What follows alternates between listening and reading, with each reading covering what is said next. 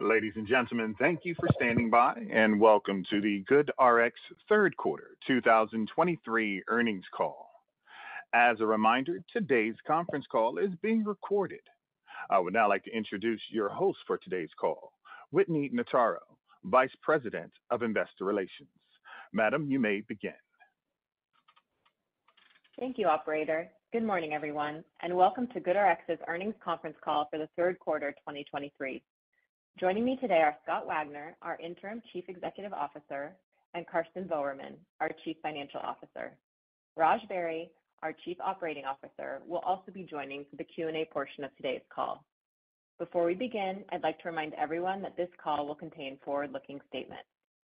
All statements made on this call that do not relate to matters of historical fact should be considered forward-looking statements, including, without limitation, statements regarding management's plans, strategies, goals and objectives, our market opportunity, our anticipated financial performance, the ongoing impact of the former grocer issue on our business, underlying trends in our business, our potential for growth, collaborations and partnerships with third parties, anticipated impacts of the deprioritization of certain solutions under our Pharma Manufacturer Solutions offering, and our cost savings initiatives, our direct contracting approach with retailers, realizability of our deferred tax assets, and the expected impact of the macroeconomic environment on our business. These statements are neither promises nor guarantees, but involve known and unknown risks, uncertainties, and other important factors. These factors may cause our actual results, performance, or achievements to be materially different from any future results, performance, or achievements expressed or implied by the forward-looking statements. Factors discussed in the Risk Factors section of our annual report on Form 10-K for the year ended December 31st, 2022, as updated by our quarterly report on Form 10-Q for the quarter ended September 30th, 2023, and our other filings with the Securities and Exchange Commission, could cause actual results to differ materially from those indicated by the forward-looking statements made on this call. Any such forward-looking statements represent management's estimates as of the date of this call, and we disclaim any obligation to update these statements, even if subsequent events cause our views to change. In addition, we will be referencing certain non-GAAP metrics in today's remarks, including adjusted revenue, which we define as revenue excluding client contract termination costs associated with our previously announced Pharma Manufacturer Solutions restructuring. We exclude these costs from revenue because we believe they are not indicative of past or future underlying performance of the business. We have reconciled each non-GAAP metric to the nearest GAAP metric in the company's earnings press release, which can be found on the overview page of our investor relations website at investors.goodrx.com. I'd also like to remind everyone that a replay of this call will become available shortly there as well. With that, I'll turn it over to Scott. Thanks, Whitney, and thanks to everyone for joining us today to discuss our third quarter results. Today, I'd like to highlight the meaningful progress we're making against our top priorities, and then Karsten will take you through the Q3 results. We've been working to rebuild momentum in the business, both financially and operationally, with an eye towards compounding growth in 2024 and beyond. On our Q2 call, we said our first financial milestone was returning to year-over-year revenue growth. I'm happy to report that in the third quarter, we achieved this important milestone on an adjusted revenue basis.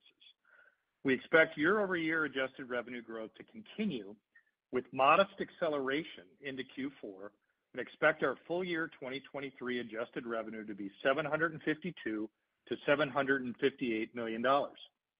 Adjusted revenue for Q3 and fiscal year 2023 is $10 million higher than GAAP revenue, because GAAP includes a $10 million reduction related to a one-time non-recurring contract termination payment that we elected to make to a VitaCare customer to end the relationship as part of our Pharma Manufacturer Solutions restructuring that we announced last quarter, which will yield substantial ongoing savings.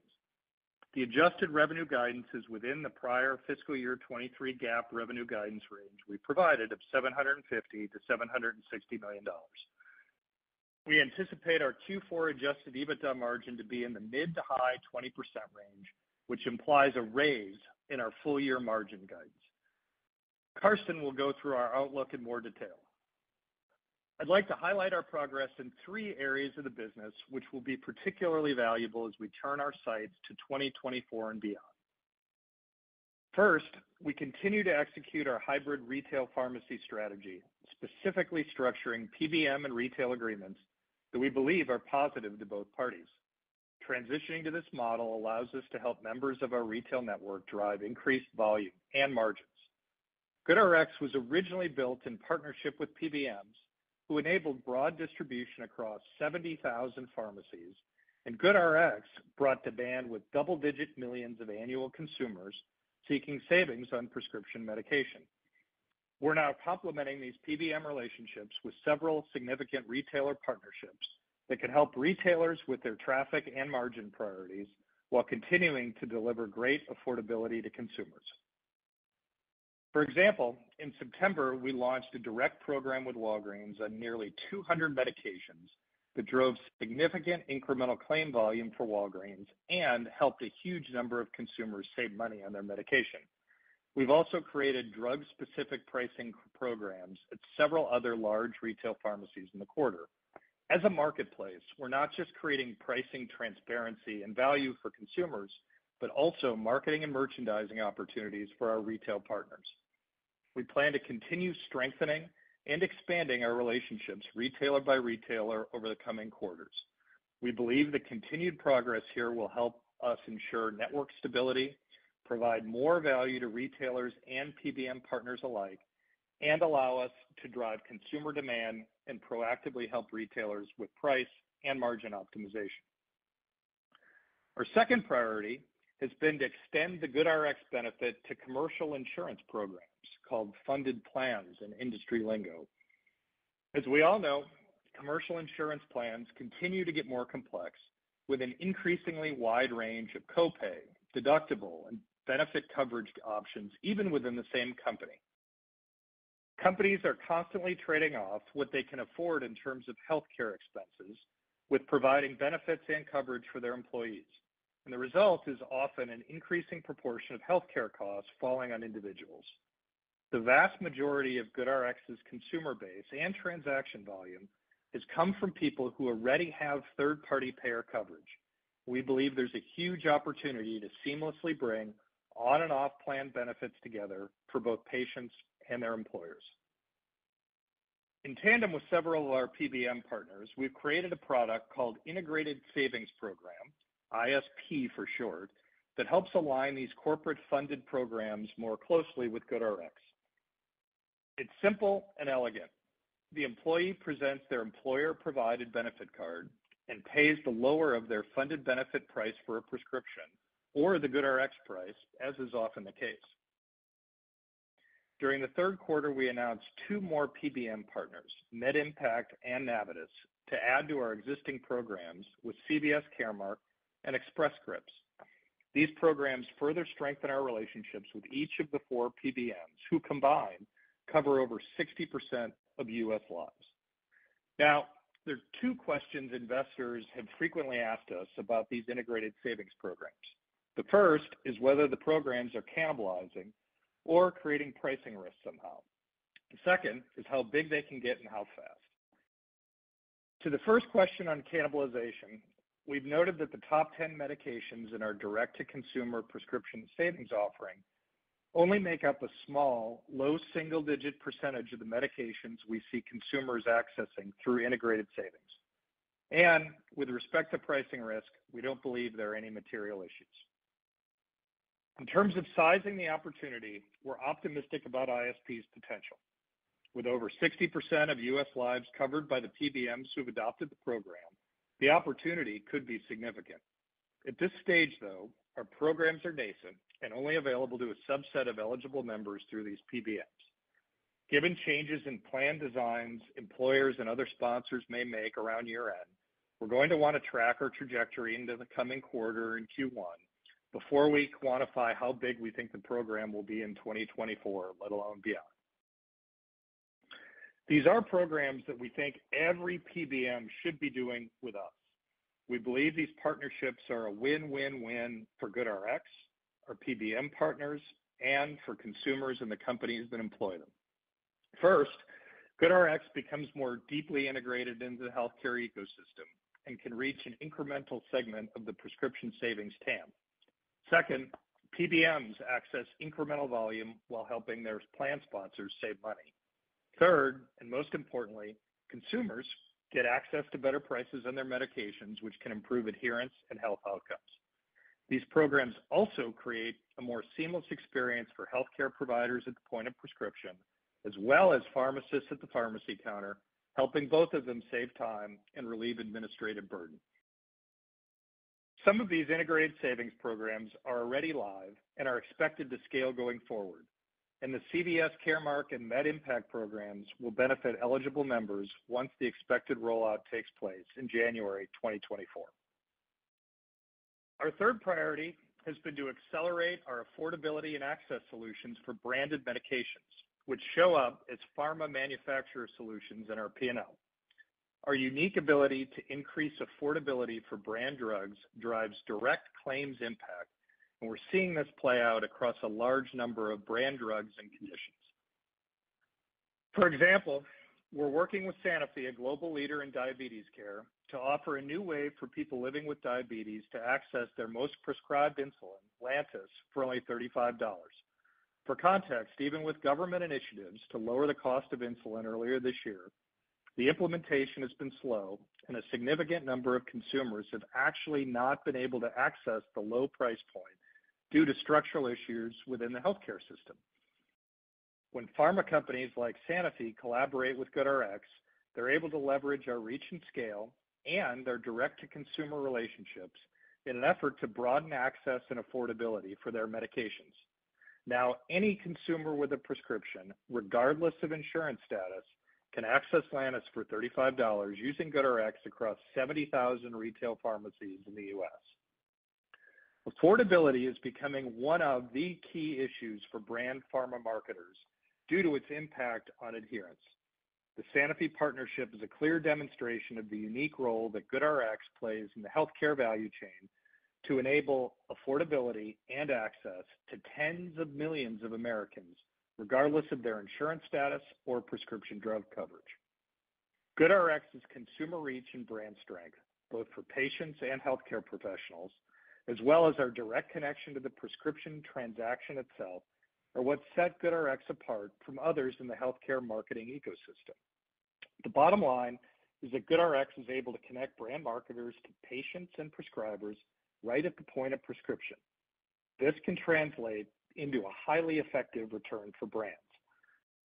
We're finding several brands achieving 5 to 10x increases in volume on GoodRx via our access and buy-down programs, and others are achieving best-in-class rates on industry metrics like cost per new patient start. In terms of go-forward financial performance, we expect Pharma Manufacturer Solutions revenue to grow quarter-over-quarter in Q4. We're continuing to focus on our access and awareness solutions that we believe will accelerate 2024 growth. These are distinctive programs at the intersection of high ROI for our clients and attractive margin for us that build on GoodRx's core value proposition of providing savings on prescription medication. As we've mentioned, this year we've been prioritizing deal quality, forgoing one-off deals, and instead creating standardized go-to-market programs that we expect to scale rapidly. Our restructuring announced last quarter, which includes VitaCare, is ahead of schedule, and we're on track to deliver our expected savings in 2024. Karsten will speak to this in more detail. There's great work underway by teams across the organization, and we have exciting things in flight, which should lead to year-over-year adjusted revenue growth in 2024. I like where we're headed and look forward to providing updates to everyone next quarter. With that, I'll hand it over to Karsten. Thank you, Scott. I'll first speak to our 3Q23 financial results before turning to guidance. In summary, during the third quarter, adjusted revenue, adjusted EBITDA, and adjusted EBITDA margin were each in the upper end of our ranges. Total revenue for the quarter decreased 4% year-over-year to $180.0 million.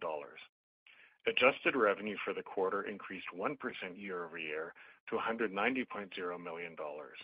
Adjusted revenue excludes a $10 million one-time non-recurring contract termination payment to a VitaCare client associated with our Pharma Manufacturer Solutions restructuring announced last quarter, which was recognized as a reduction of revenue. This $10 million payment has been excluded from our adjusted revenue calculation since we do not believe it is indicative of past or future underlying performance, and we do not anticipate any incremental client contract termination costs going forward. Moving on to prescription transactions revenue. We're pleased to have had another quarter of growth, with PTR up 3% year over year to $135.4 million. MACs increased 5% year over year to 6.1 million and were flat quarter over quarter. The year over year increase in prescription transactions revenue is largely driven by the increase in MACs, partially offset by lower fees per transaction, which primarily decreased as a result of our ongoing shift to a hybrid model, as well as contra revenue related to our customer incentive program. As we continue leaning into our retailer relationships, we're seeing volume increases offsetting slightly lower fees per transaction.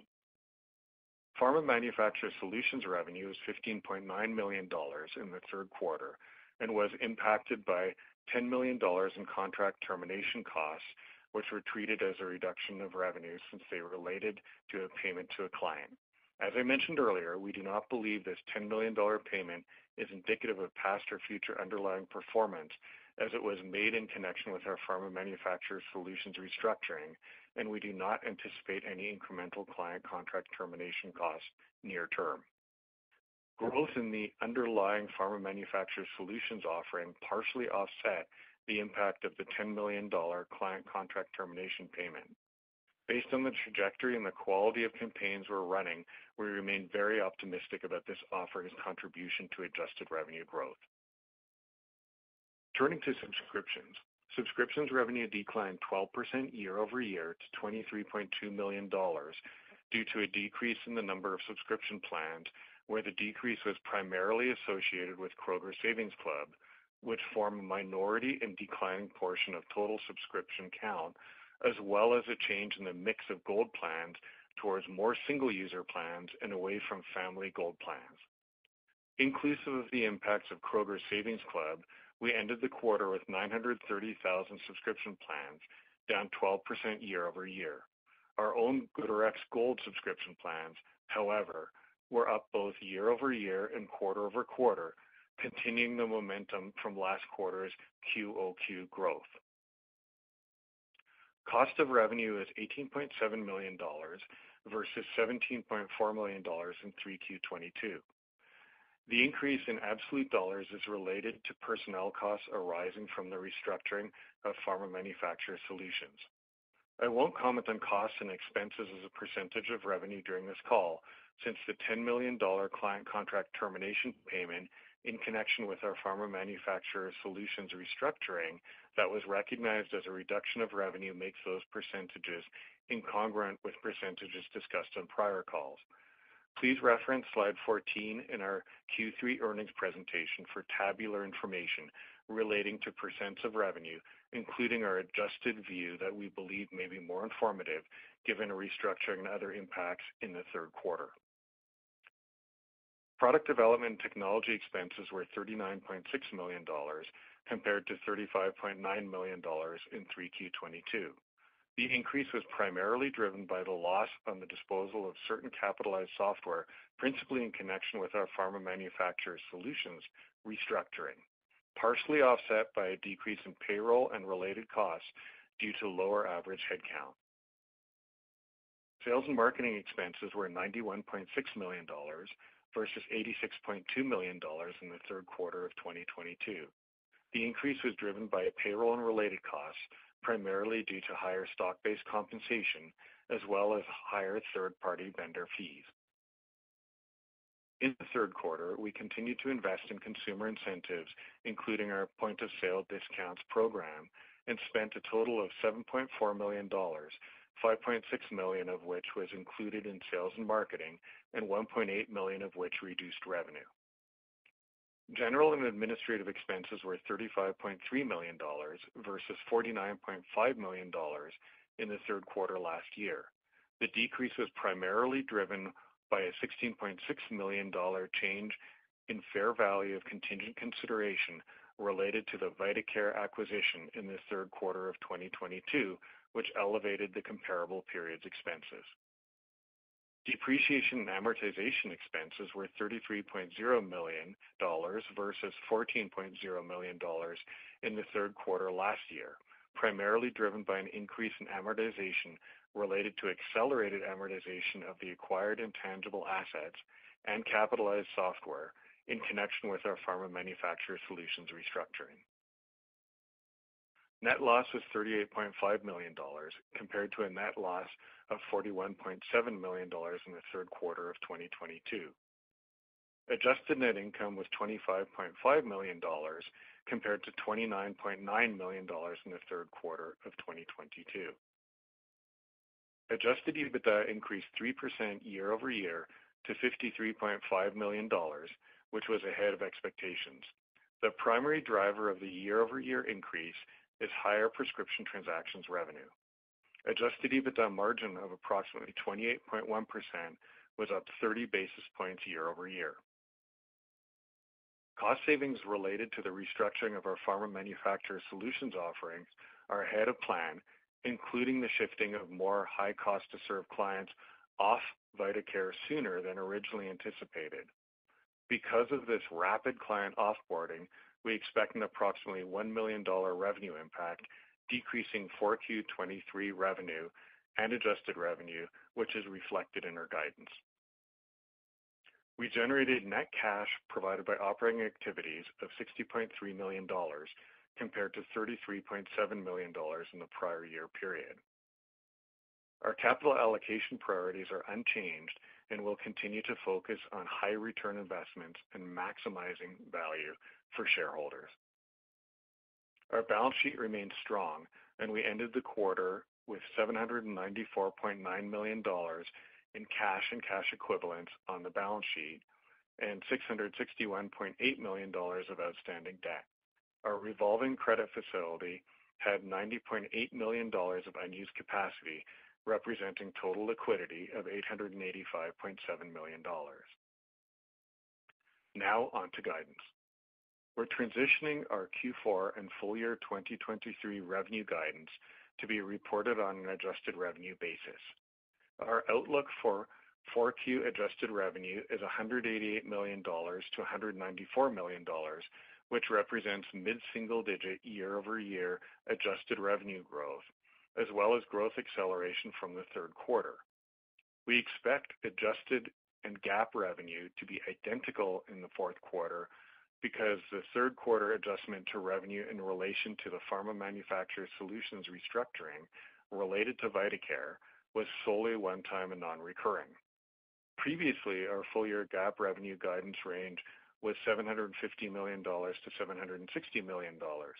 After adding back the $10 million client contract termination payment to GAAP revenue, we continue to expect we will be within that range with adjusted revenue between $752 million and $758 million. From a margin perspective, during the last couple of quarters, we've delivered adjusted EBITDA margins in the high 20s, and we're expecting to be in the mid to high 20% range again in the fourth quarter, which implies high 20% adjusted EBITDA margin for the full year, above our prior guidance of mid to high 20%. Moving on to fourth quarter guidance by offering, we expect prescription transactions revenue of approximately $133 million to $136 million. We expect Pharma Manufacturer Solutions revenue of approximately $27 million to $30 million. This guidance range reflects our continued rationalizing of this offering, including deprioritizing of VitaCare services. We expect subscription revenue of approximately $23 million in the fourth quarter. Our GoodRx Gold subscriber counts have been increasing, and we anticipate that they may increase again in Q4. However, we expect total subscription plans to continue to fall due to declines in subscription plans for the Kroger Savings Club program we operate.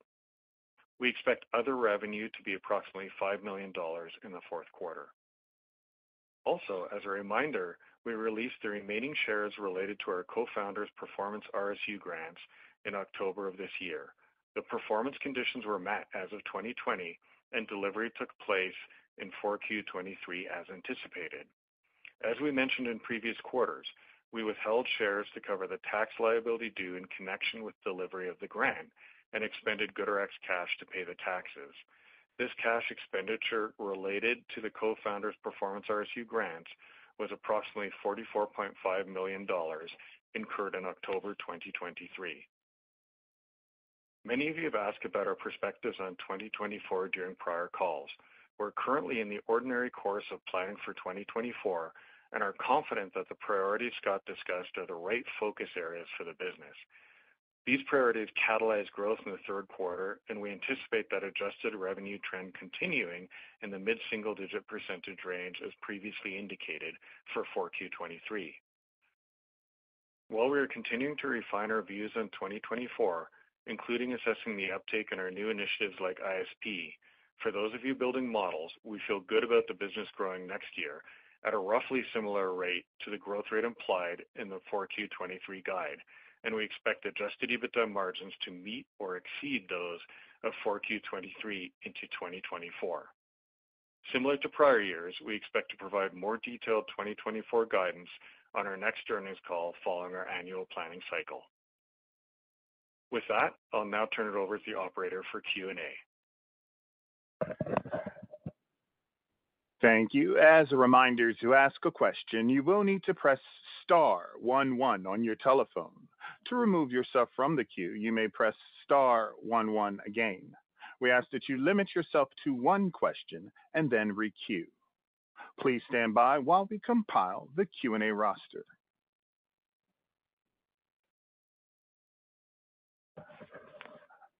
Our first question comes from the line of Charles Rhyee of Cowen. Yeah, thanks for taking the question, and good morning, guys. Wanted to ask, obviously a lot of information here, and appreciate all the details. You know, this is sort of the first quarter we've kind of gotten past the Kroger situation, and I guess really, you know, you've done a lot of work in kind of partnering and more directly with retailers. I know you announced a Walgreens partnership a few months back as well. Maybe can you give a sense on, you know, how you're feeling about that retail network stability and your confidence that we're not gonna have these issues anymore? And I guess in that sense, you know, what % of retailers, or at least the ones that are most important to you in PTR, do you now have sort of a direct relationship? And you know, and what kind of progress do you expect to make over the next, let's say, coming months towards that? Charles, it's Scott. Great question. Appreciate it. I'm happy with the progress, and we're, I would say, working through a relationship with retailers on a retailer-by-retailer basis, such that we've covered and finalized plans with several, with others in discussion with a framework of where I think we're both going to want to land that'll, you know, get defined as we go into 2024. And each retailer is different, but the themes are the same, which is we're working more closely, both contractually and operationally, to really help our retailers with both their volume and margin targets. And I'm happy with it.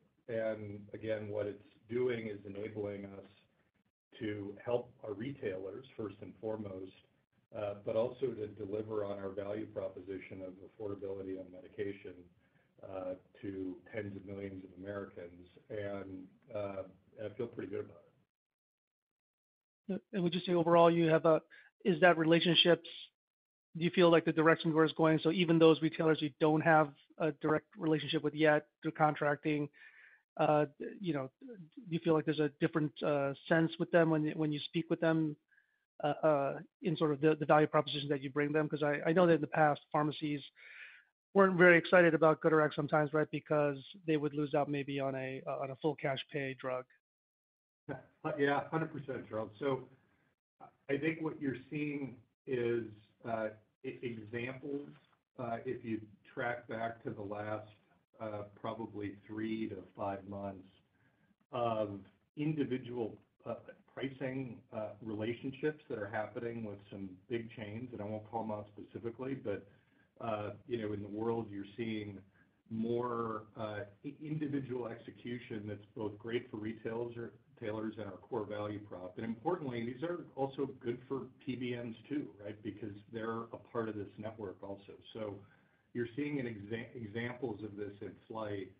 I think the important point for everybody is this is in some ways forever work that isn't one and done on a single contract basis. This is about how a marketplace works with its partners on either side of both supply and demand fulfillment. And so it's not just a contracting effort, but I'm both pleased and then, we're all mindful of the work underway on pricing engineering to sort of tie ourselves really closely with our retailing partners so that we can continue to add value on an ongoing basis. And again, the broad point for everybody is that's forever work.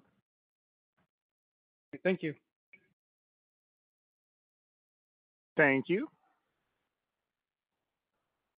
Our next question comes from the line of Jailendra Singh of Truist. Thank you, and good morning, everyone.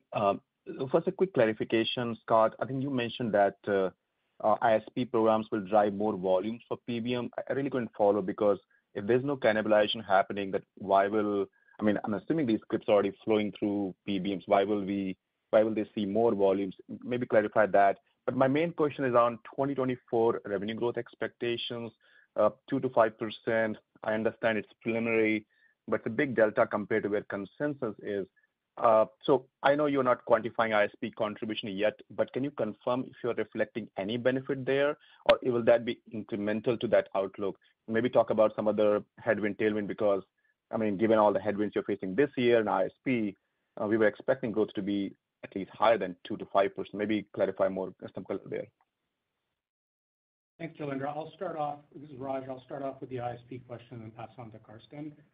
First of all, we're really thrilled about how the ISP program is going.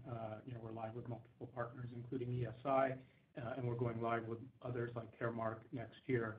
I think on the cannibalization question and volume question, I think where it comes down to is that for PBMs, there are claims that would not happen because, the insurance price was, too high or the copay was too high, and those claims were just not going into their ecosystem at all. And now with the ISP program, what they're seeing is there's another option for them, and on those ones, the cash price there is really attractive, and so that's a claim that is now staying within the ecosystem, and so it's incremental.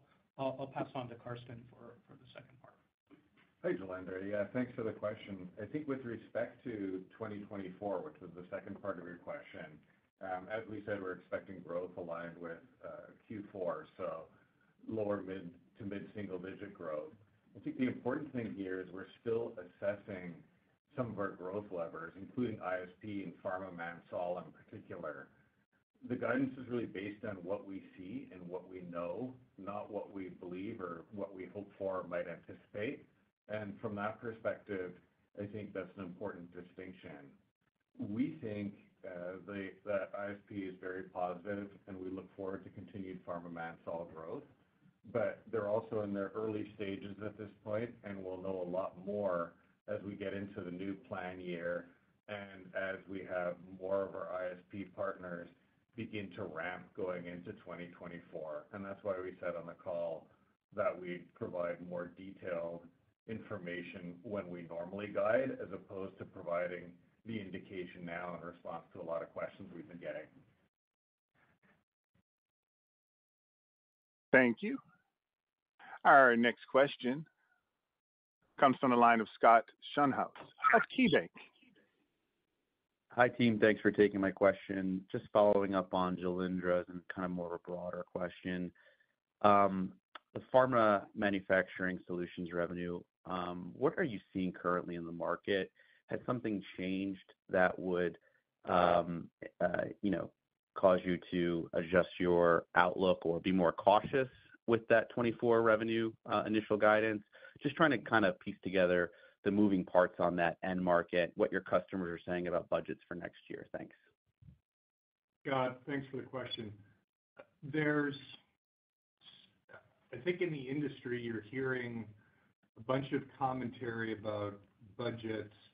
Really, for us, in some ways, we're budget independent, and our effort right now is just getting the GoodRx value proposition still in front of the right brand marketers and their agencies. Again, for context, this business is 3 years, a little less than 3 years old, and the value proposition of GoodRx for brand marketers as really a transaction engine to match patients and physicians with a transaction is kind of no-brainer marketing, really. And there's a whole bunch of brand drugs that, now that I've been in the business for 6 months, I look at and say, gosh, this should be the first move of marketers, which is, hey, sponsor your brand drug page, and then all your access programs should run through GoodRx. And we have to go through now the pick and shovel work of getting that in front of the right people and running those pilots through budgets and getting them ramped up. But I'm hopeful on our behalf that as we go into 2024, really this work is in our control and less susceptible, although the macro always does matter. These are things that we should be able to do on our own. Thank you. Our next question comes from the line of Lisa Gill of JP Morgan. Thanks very much, and good morning. Scott, I want to go back to ISP for a minute and just make sure that I understand something.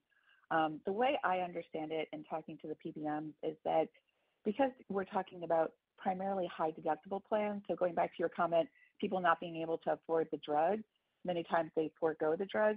But my understanding from the PBMs is that each employer will have to opt into this program, and that's what's going to take time. So as we think about plan design for 2024, will they notify you, say, in the next couple of months, so we'll have an idea when you give guidance in 2024, or will this be kind of plans rolling on as we move throughout 2024, would be my first question. And then secondly, when I think about the margin for ISP, is it similar to what you see today in RX transactions? Thanks for the question. In terms of rollout,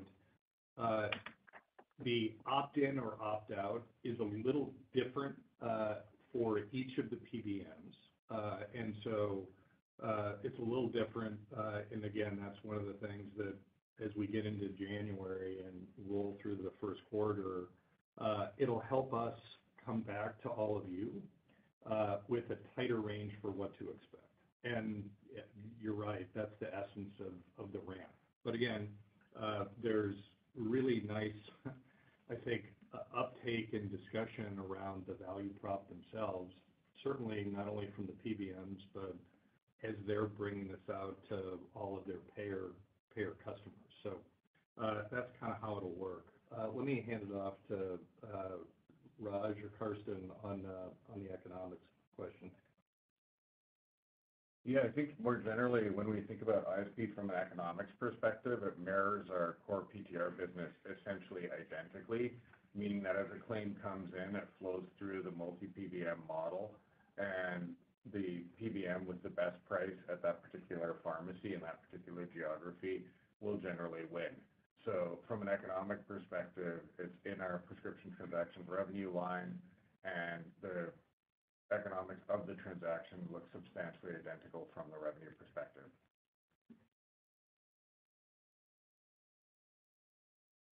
Thank you. Our next question comes from the line of Eric Sheridan of Goldman Sachs. Thank you so much for taking the question.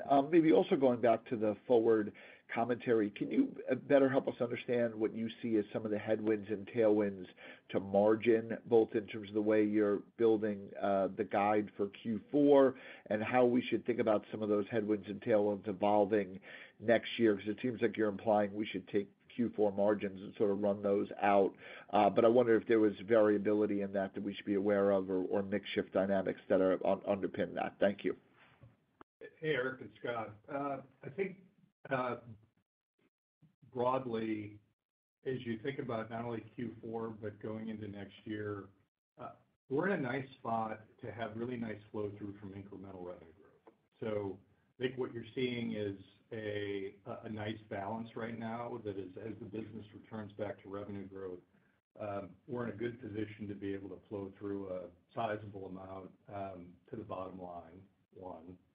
Two, what we described and are going through with VitaCare, again, will create a nice little help to margins. And that's going to let us invest in the areas to continue to rebuild growth as, we get signal on what works, whether it's, more go-to-market on things like ISP or brands, pharma manufacturer solutions on brands. Then we haven't talked a lot about marketing, but again, in the same way, our marketing engine has really nice return today, and there's things underway that we're doing to try to spend in a different way to get in front of our consumers and patients, both at retail and doctors' offices, which is a little different than we've been in the past, but it's got signal, and I think, we're giving ourselves nice room to lean into that as we see what works. Thank you. Our next question comes from the line of Craig Hettenbach of Morgan Stanley. Yes, thanks. Just wanted to come back to the pharma manufacturing solutions. And Scott, it sounds like, you kind of being more focused as you evaluate the opportunity set. As you look out over time, how do you see kind of the growth opportunity, even if it's in a range or, what could this market grow to, in the coming years? Yeah, thanks for that question. I think broadly, that will absolutely be something when we get everybody together in the first quarter at a more fulsome investor day, not only for 2024, but kind of lay out some goalposts for the opportunity on a multi-year basis. I would say, however, that business is less than 3 years old. It's $100 million of revenue. The brand pharma companies spend $5 billion on market access programs that today only 3% of patients actually access. And, when I look at what that means for somebody like GoodRx, where tens of millions of lives right at the point of the prescription, taking brand drugs and matching them to generics in a logical way, it feels like most access programs should start at GoodRx. And so if you think about the potential for this on a multi-year basis, it absolutely, it seems significant and should be significant because we work, and we should work. Thank you. Our next question comes from the line of Stan Berenshteyn of Wells Fargo Securities. Hi, thanks for taking my questions. On ISP, I realize it's still early, but can you maybe give us a sense of, how this program has been deployed thus far?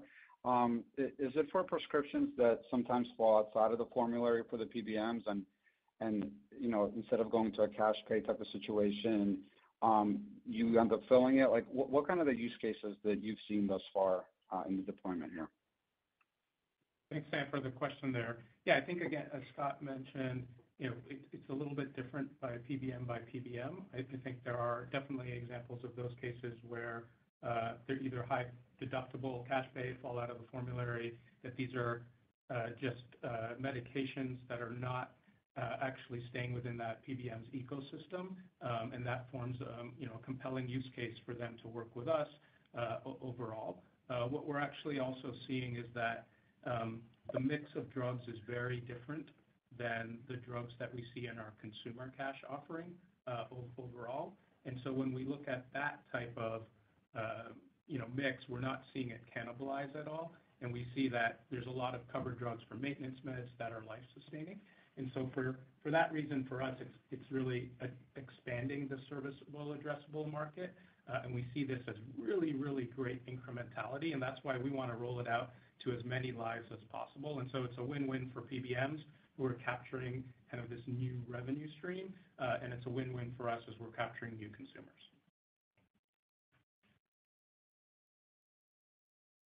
Thank you.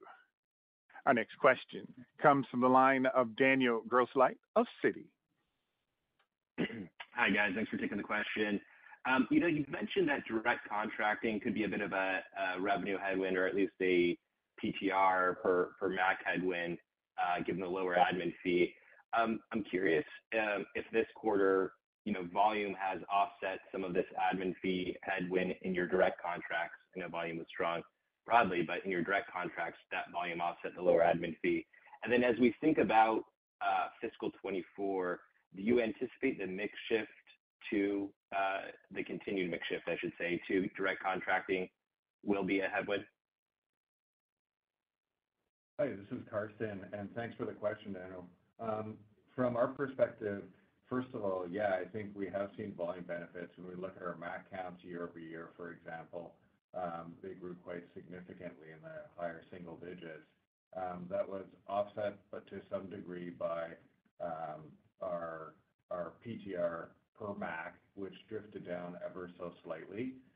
When you look at that either YOY or QOQ for that matter. So from those perspectives, the two things offset to some degree. And part of the drivers for the PTR per MAC changes are, number one, that as we indicated on prior calls and in our filing, we do have a contra rev component to a portion of what would otherwise be marketing expense. And number two, I think the direct contracting effects we have, there can be a volume gain versus a slight drop in revenue component to it. But as we said at the beginning of the call, when you're looking at PTR per MAC sort of Q over Q, it's barely down at all.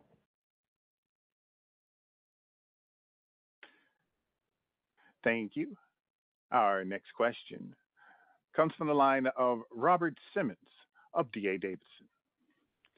Hey, thanks for taking the question. So I was wondering, how much of a revenue headwind will the customer exit related to that $10 million payment be going forward? I know the $10 million itself is one-off, but how much business are you walking away from? Thanks for the question. I'll take that one. This is Karsten again. I think what's really important to note here is that this is a one-time event and non-recurring in our view, which is why we drove it into and what led to the adjusted revenue metric. We really elected to make the payment to accelerate when particular customers transition off our manufacturer solutions and in specific our VitaCare services that we're restructuring. VitaCare had an ongoing services obligation to this customer, who's a big one for us and important to us as well. And as part of accelerating the wind down and reaping the savings, we wanted to make sure that customer is in good shape with the transition because we continue to earn revenue off them in other areas. And the payment was part of ensuring that they're in good standing, that they were supportive of the transition that we're asking them to make, and that they were able to set themselves up in their new environment successfully. It really allowed us to benefit from the VitaCare restructuring more quickly and to fully reap our expected rewards from that restructuring, starting at the very beginning of 2024 in our anticipation.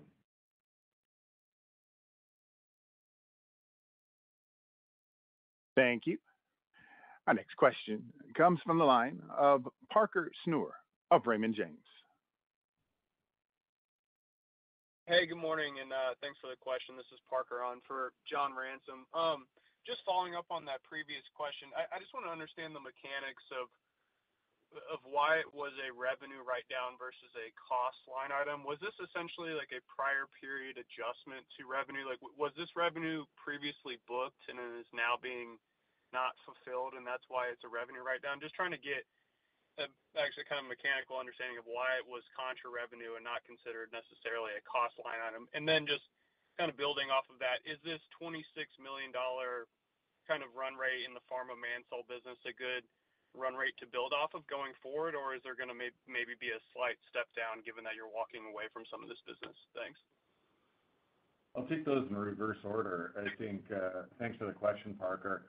On the 26, I think that is absolutely a good base, and one of the reasons we made the payment is so that the customer is quite happy with the way things have worked out for them.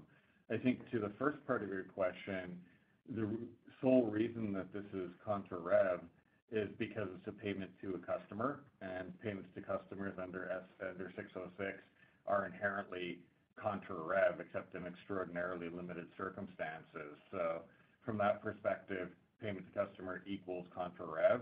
There was no revenue book that's being reversed or anything of that sort at all. It's simply a matter of a cash expenditure that went to a customer and the guidance indication of how that should be treated.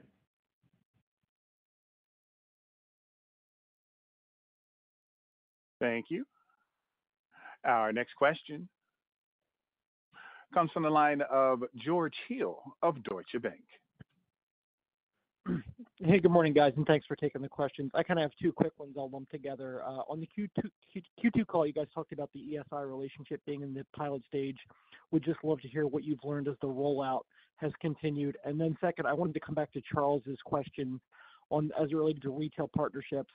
And again, like we know the use of the discount cards tends to be a headwind for the retailers. I guess anything that you could share about kind of the economics or what's the value prop for the retailer in these relationships, I think would be helpful. Thank you.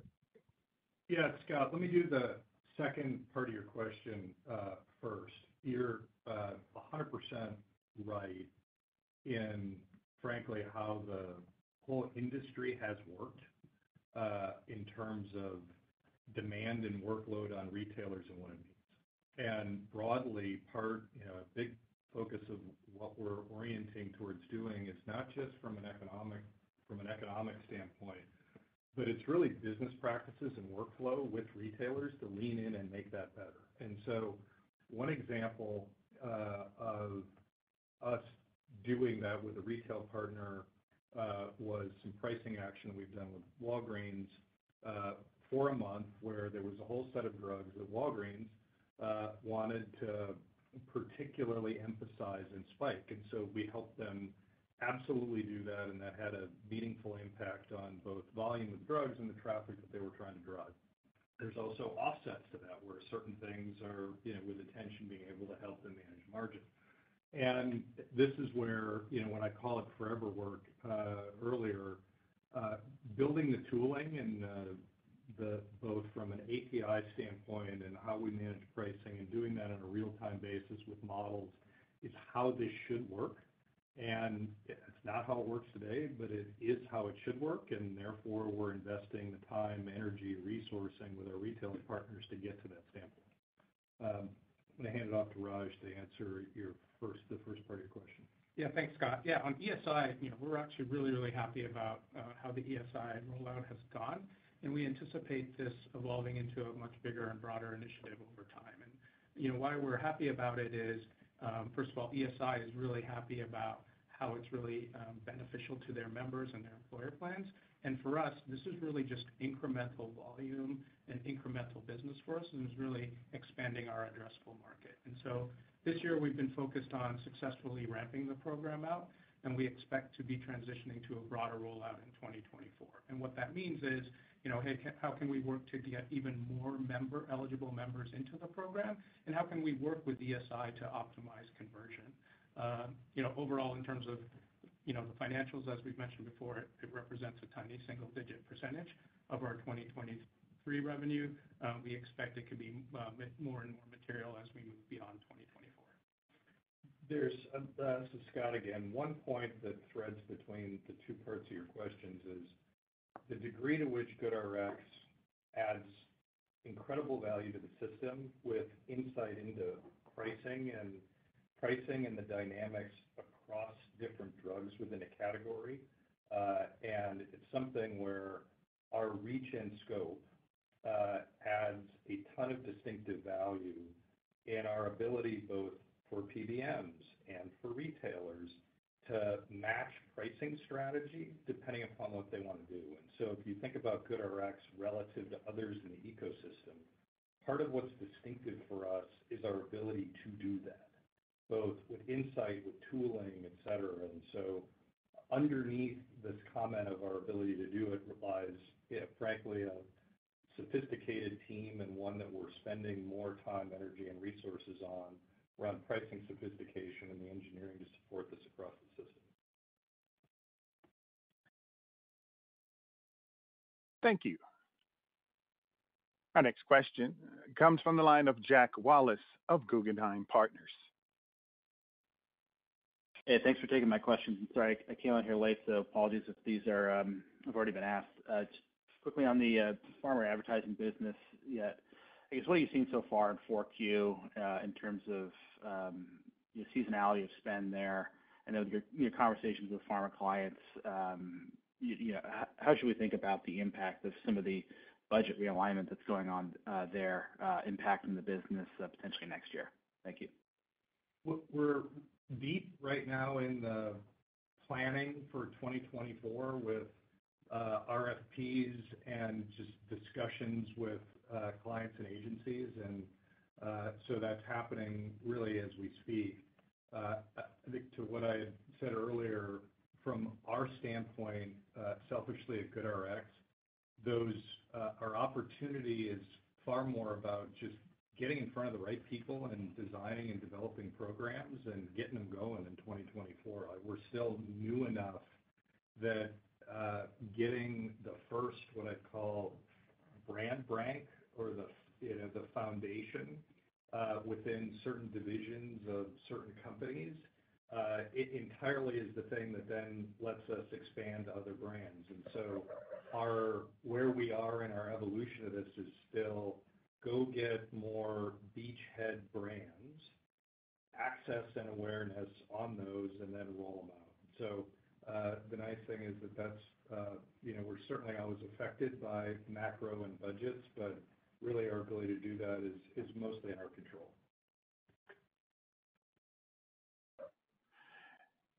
Thank you. As there are no further questions in queue, I would now like to turn the conference back to Scott Wagner for closing remarks. Sir? Hey, everybody. Thanks for joining us. Thanks for the questions, which were great. We all appreciate it. Maybe to hit a couple of themes before we sign off. It's nice that we have hit a really important financial milestone of year-over-year growth and are on a pacing to continue to do that. And our focus is on a set of priorities that are incredibly important for GoodRx. They match our value proposition and should have compounding benefit as we get into 2024. We will definitely, both as we get into the year and on our next quarter calls, give specifics around 2024, and we're in the process of trying to set a date in the first quarter to have a more fulsome investor day with everybody. So again, thanks for the time, and we'll talk to everybody in a couple months. Thank you. This concludes today's conference call. Thank you for participating. You may now disconnect.